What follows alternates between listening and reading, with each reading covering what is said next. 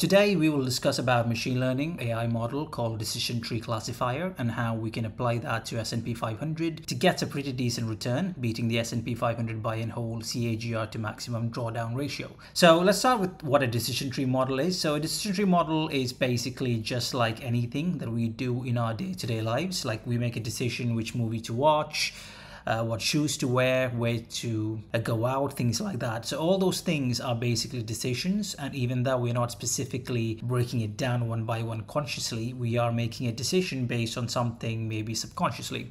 So let's break it down what a decision tree is. Just think about a normal tree. So I'm going to select this normal tree, and you've got this tree, you've got the branches and everything, and if you tilt it down, and that's basically the structure of a decision tree. So just like a normal decision tree, you have like lots of branches, and the branches will have leaves and all those things. So let's take a simple example. We'll talk about this in movies. So don't be worried about the complexity of this. So as of now, just like we talked about before about the genre, let's decide about a genre of a movie which I am going to watch today. So for me, the priority today is to watch an action movie, but I don't mind watching a combination genres, like an action plus comedy or things like that.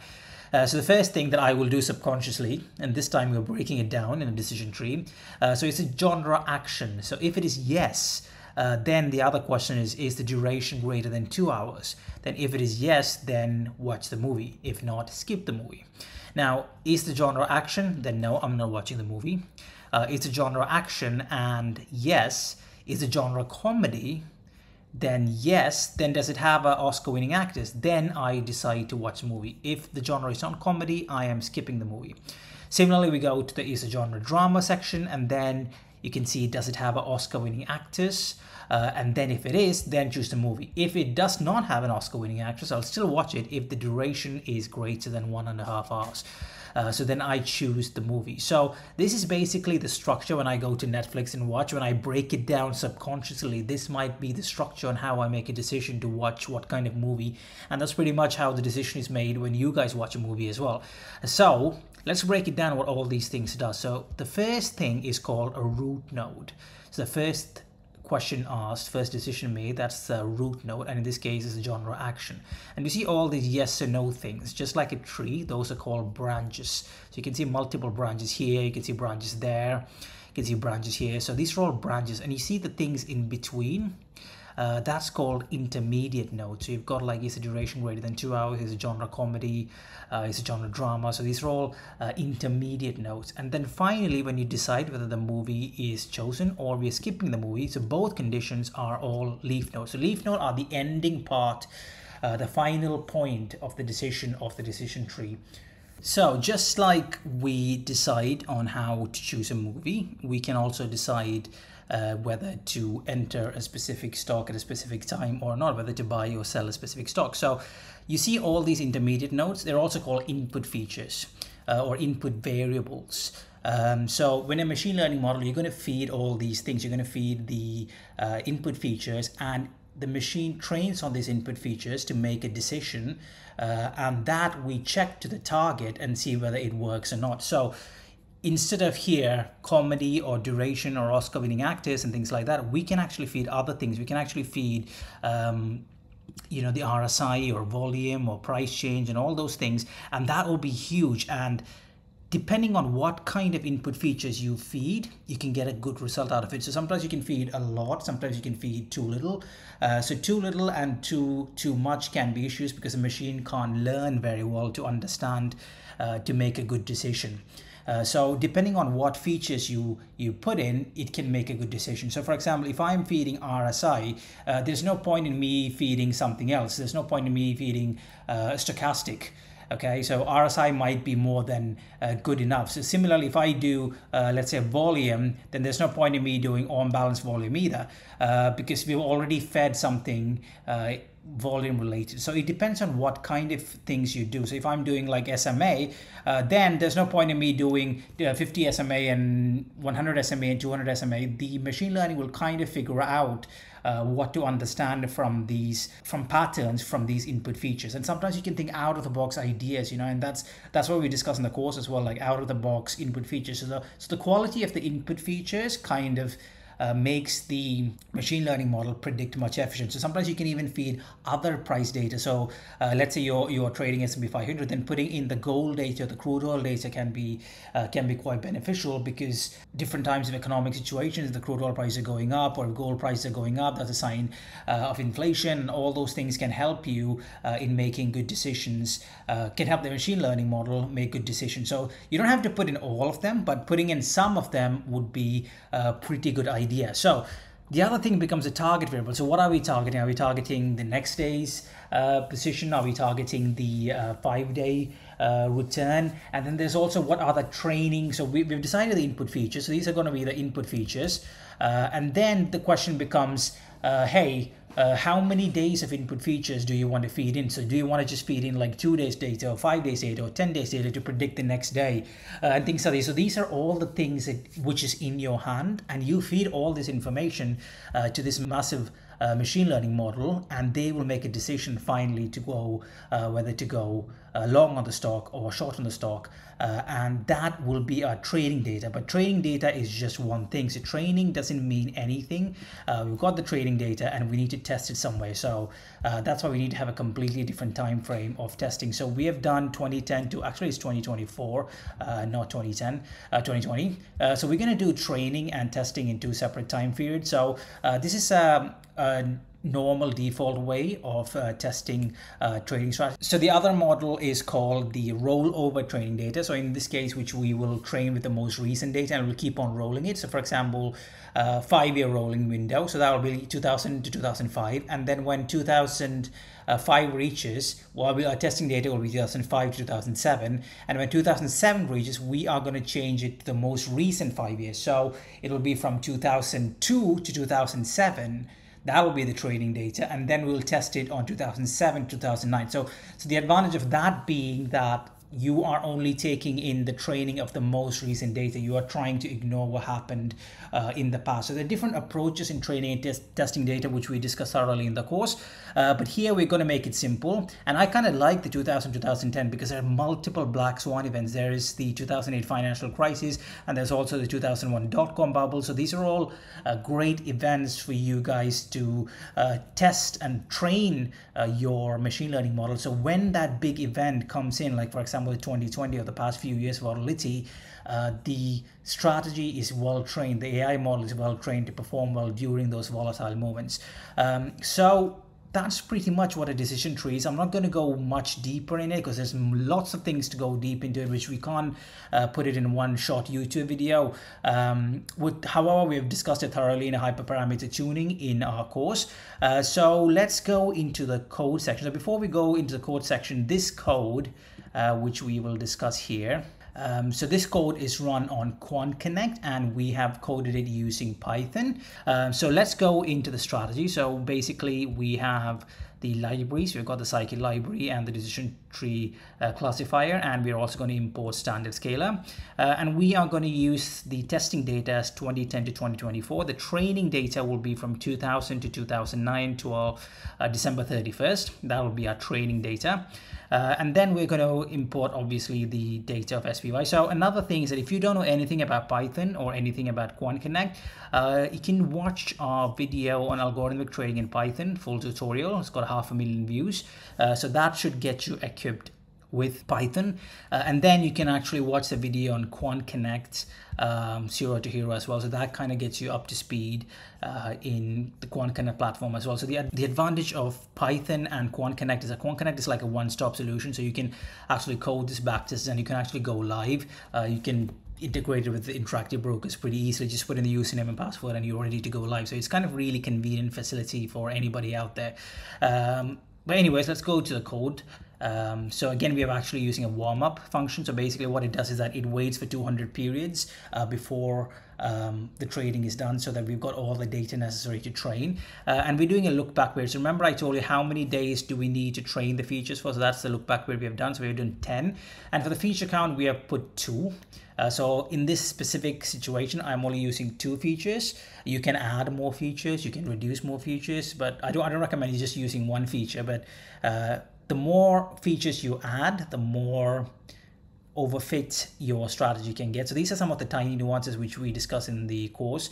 But again, the quality of the feature is more important than the number of features. So for example, here, when we did it, the quality, the duration makes an important factor, because when I'm watching a movie, I don't want it to be too short, but I don't want to be too long either. And I also want to make sure that, it's some quality actors in there. And that's why I've selected the Oscar-winning actors and everything. The genre makes an important situation as well. So before we continue with this code, this specific strategy is available in our machine learning and AI strategy course. So we're going to add this strategy again. This is an additional decision tree strategy. So total is going to be 8 machine learning AI strategies. So we discuss different kind of AI strategy, from neural network, recurrent neural network, long short-term memory.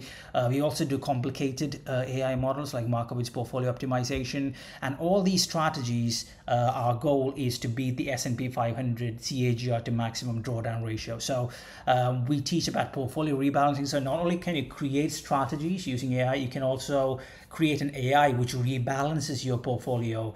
So we discuss a strategy based on that as well. And then we discuss hyperparameter tuning. So this decision tree itself has got different kind of hyperparameter tuning, like maximum depth. You can change the depth of it.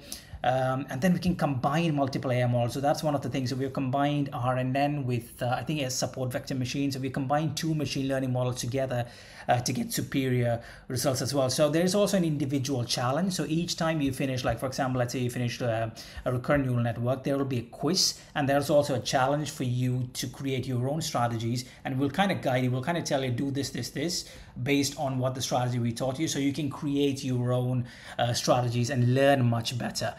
So there's also quizzes. So this will be, for example, this year is a quiz on decision tree, is a quiz on the neural network strategy, so that you kind of understand after the course video and the strategy is discussed on what is it. For example, what is a vanishing gradient problem in R, and then how to sort out these issues. So you will understand all these things when you do specifically the course and the videos, and then you can learn much better. So the quizzes are there to make you understand the content much better, so that you can work on hyperparameter tuning and all those tiny details which you need to adjust.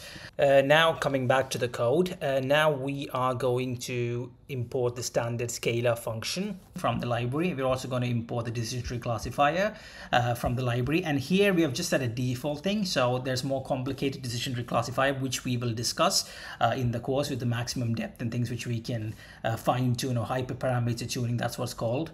And then this is just a trade execution flag for us to check whether we have entered or exited the trade. And this is the empty array that we will create, which we will store it for our features list, for a list of our features, and also the targets, because we're aiming to target a specific condition, right? Is the market performing better tomorrow or not? So that's our target.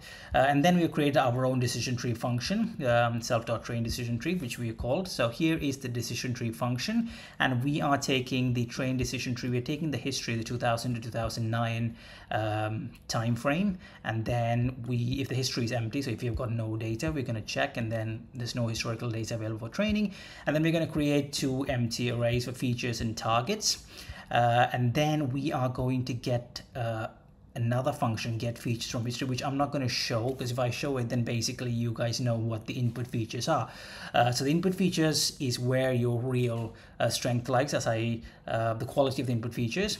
So therein we will get all the data, and then we are going to we're going to append this data, and then we are going also to get the target. So target is a day after the 10 days to see whether we are in a positive or a negative. And then we are going to convert the 1-day array to 2D arrays using np.array, and then we're going to store it to features and targets. And then we're going to scale our fit, and once we scale our fit, we are going to train the decision tree using clf.fit, which is what we did here. We initialize the decision tree classifier, and we're going to fit it, and that will give us the trained data of the decision tree. So now the decision tree is trained. Now we just have to execute it with new data, and that's what happens in the onData function. And we're just going to warm up, and we're just going to make sure everything is ready, the moving average is ready, and the SPY contains the data, and all those things. And then we are going to get the scalar transform, the features, and also the prediction probability. So we're going to use prediction probabilities. So we're going to have a specific value, like if the probability is greater than 65%, then we're going to enter and things like that. And then I'm not going to go more lower because that's where the entry and exit conditions are. That's also something that I want to keep it hidden, except for the students who are interested in the course. Then the strategy is available in your course material. So I'm going to show you two of the strategies. So the first one, we've just used this one. And we have got a CAGR to drawdown ratio of 9.5 to 21. So let's do the mathematical calculation. So an average CAGR for SPY is 10% and the maximum drawdown is 55. So CAGR to maximum drawdown ratio S&P 500 is 0.18. So our goal is to beat this number. So any strategy that can beat this number is extremely crucial. So for example, this one, we've got 9.5 divided by 21, and we have got 0.45, which is actually extremely superior as compared to the S&P 500 buy and hold. And the reason why it's superior is you can apply a tiny bit of leverage. So for example, to 9% compound annual return, you can actually apply 2:1 leverage and get 18%, and still the drawdown will be just 42% or 43%, which is significantly lower than the S&P 500 CAGR to maximum drawdown of 10% to 55%. So our goal is to improve the CAGR to drawdown ratio. So that's our job as quants, to improve our reward, but by reducing as much as risk as possible, the maximum risk, the maximum drawdown, reduce it as much as possible. So the beauty of quants is this is just one exit strategy which we used. I'm not going to give out the whole idea of exit strategy, but we're using the SMA 9 and one of the conditions of the exit strategy. And I just changed one small thing in that, and the next thing you know, we've got 10.77 with a 21% drawdown, and that is huge. That is like 10 divided by 10.7 divided by 21.6, that is 0.49. So you can see the ability for us to improve, and there is more alpha to be generated. I've just put in 2 input features, but the quality of the input features is pretty decent enough. One of them is outside the box. It's not similar to any of these things that I've discussed. It's completely outside. One of them is one of these things, and the other one is completely different input features that I have selected. So depending on the quality of the input features, the strategy's performance can improve as well. So and by the way, this strategy has also got like a higher number of trades. You know, the total number of orders is 2,113, and that is a bit high. So you can work in reducing that as well. So here, for instance, the fees is $9,000, and that is quite high. But the final result is with the fees taken out, and still we have got a pretty decent return. But again, there are lots of improvements to be done in this strategy alone. So hopefully you enjoy this video. So if you want to check out our course, then obviously you can visit our website, and let me know if you have any suggestions, anything more that you want to me to create, because Decision Tree is one of the first machine learning / AI model we'll be discussing, but in a YouTube video. But in the course there are many other models that we'll be discussing. So hope you understood what a decision tree model is and how it works. Thanks so much for watching. Bye bye.